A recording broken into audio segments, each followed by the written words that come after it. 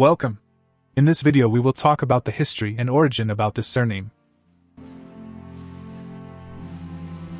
The surname Calos is rooted in the ancient Anglo-Saxon culture.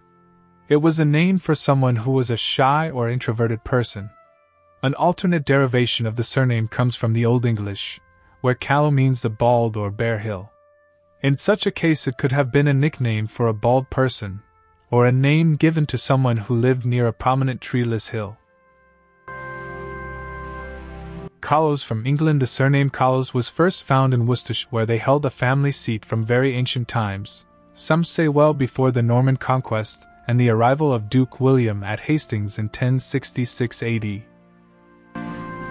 This surname may have several different spelling variations, such as the following. In an attempt to escape the chaos experienced in England, many English families boarded overcrowded and diseased ships sailing for the shores of North America and other British colonies. Those families hardy enough, and lucky enough, to make the passage intact were rewarded with land and a social environment less prone to religious and political persecution. Many of these families became important contributors to the young colonies in which they settled. Early immigration and passenger lists have documented some of the first Calos to arrive on North American shores. Christian Callow, who settled in New England in 1698. John Callow arrived in Philadelphia in 1813.